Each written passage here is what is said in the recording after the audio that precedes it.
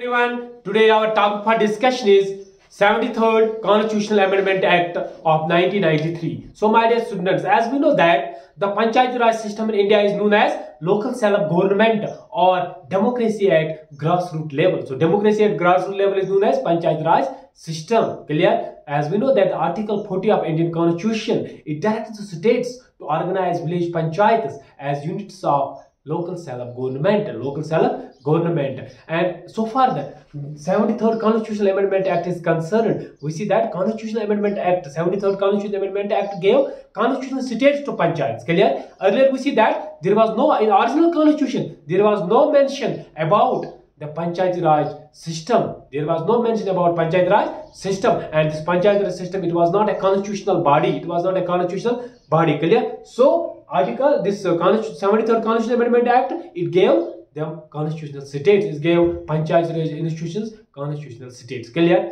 Now, as we know that in 1991, Prime Minister of India, Narasimha Rao, P.V. Narasimha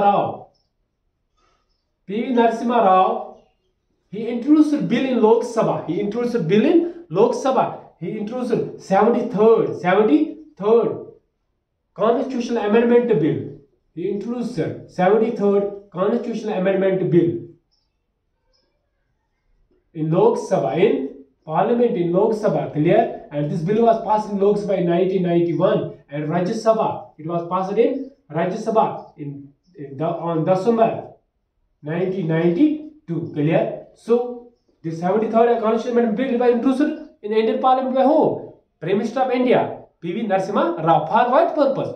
To strengthen the Panchayat Raj institutions in India. So strengthen the Panchayat Raj institutions in India. ठीक है ना? So उसके बाद हम देखते हैं that when this bill was passed in both houses of the Parliament, finally it received the President's assent. It received President's assent in 1993. 1993, we see that at that time the President of India was Shankar Dayal Sharma. Shankar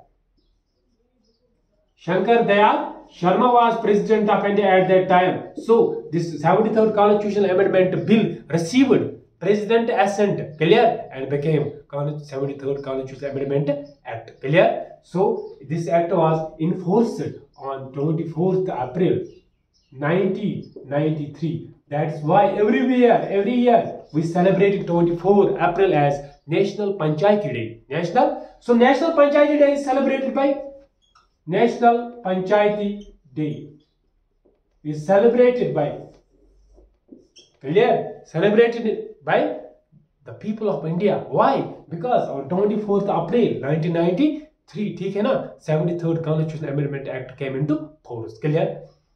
So this 73rd Constitutional Amendment Act, it gave constitutional status, constitutional powers. It provided constitutional powers to Panchayat Raj institutions.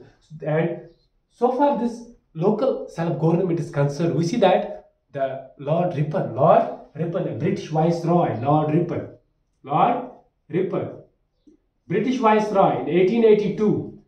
Lord Ripon is the father of local self-government in India. Father of local self-government in India. Father of local self-government in India is Lord Ripon.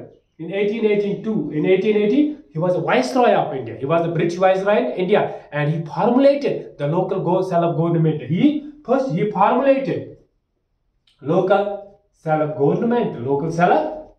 That's why he is known as father of local self-government in India, Lord Ripon.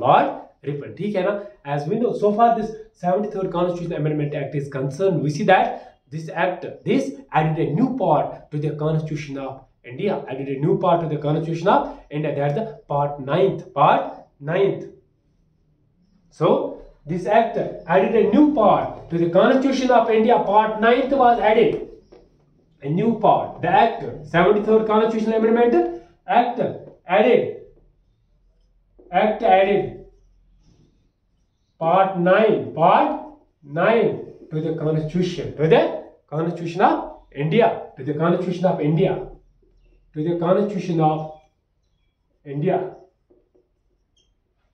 Act added part 9 to the Constitution of India. ठीक है ना? And we see they also added a new 11th schedule, new 11th schedule.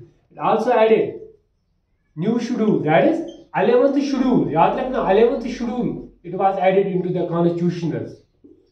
11th schedule was added to the Constitution of India. To the Constitution of India, as we know that total number of schedules in the Indian Constitution 12 schedules. ठीक है ना, 12 schedules and 25 parts. 25 parts in Indian Constitution. Total parts कितने हैं? 25 and 12 schedules है. ठीक है ना. So 11th schedule it was added. It was added because of 73rd Constitutional Amendment Act. 73rd Constitutional Amendment Act. As we know that the articles related to, and we see that it added a new articles. Added a new articles. It added new article became from 243A to 243O. So these articles is related to Panchayat Raj system in India. It's related to Panchayat Raj institutions. It is related to Panchayat Raj institutions. ठीक है ना? So articles, as we know that the 11th schedule, it contains 29. It contains 29 subjects. It contains 29 subjects. 29 subjects. ठीक है ना?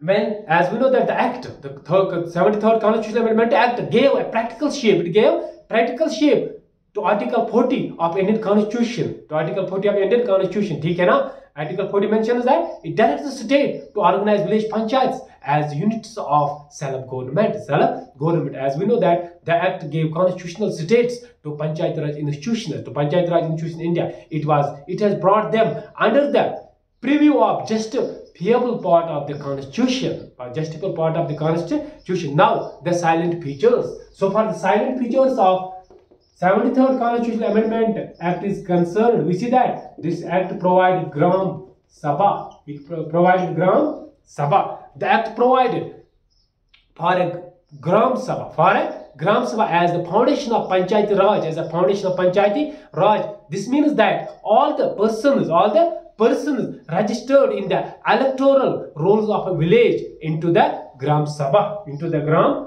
and we see that the second important feature of 73rd Constitutional Amendment Act, it provided three-tier system, three-tier structure, three-tier system. The act provides for three-tier system of Panchayati Raj in every state, that is panchayats in the village level, intermediate and intermediate block level and district level. Now, election of members and chairperson. So all the members, as we know that all the members of panchayats at the village, intermediate and district level, they shall be elected directly by the people. उन्हें direct लोग elect करते हैं, ठीक है ना? So the reservation of the seats. So far the reservation of the seats is concerned. Another important feature, reservation of seats. So far the reservation of seats is concerned. The act provides the reservation of seats for scheduled castes, scheduled tribes in every panchayat.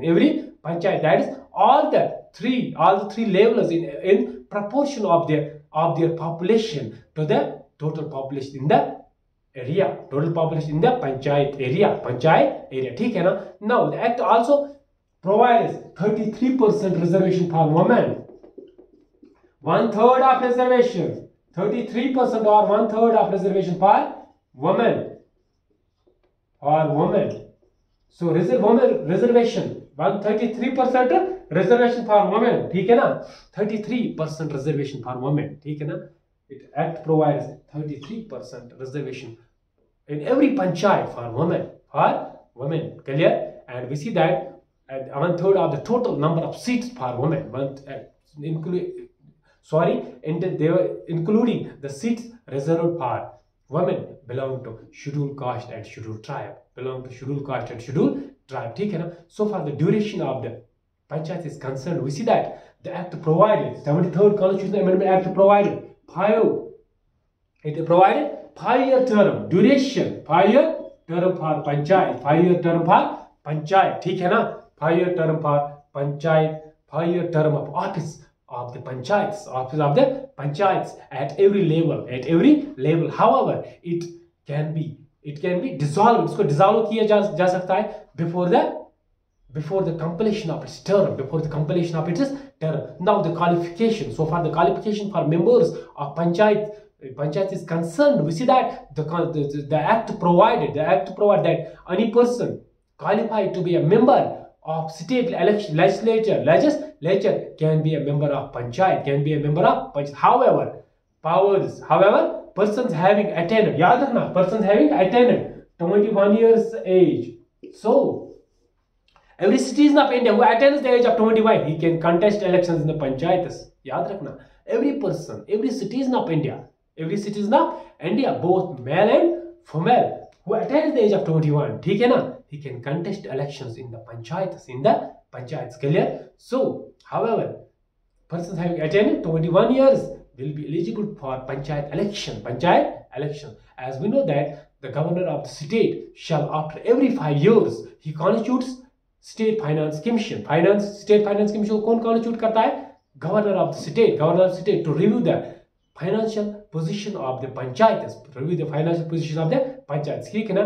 So the determination of taxes, duties, ठीक है ना? Tolls and fees may be assigned to the panchayats. As we know that grant in aid to panchayats. Grant in aid is given to panchayats. To panchayats from consolidated fund of the state, So, 73rd Constitutional Amendment Act, it gave a practical shape to Gandhian principle, Article 40 of Indian Constitution. So this was all about 73rd Constitutional Amendment Act. So next video में हम discuss करेंगे 74th Constitutional Amendment Act के बारे में. So dear students, video को देखने के साथ साथ चैनल को सब्सक्राइब करना ना भूलें.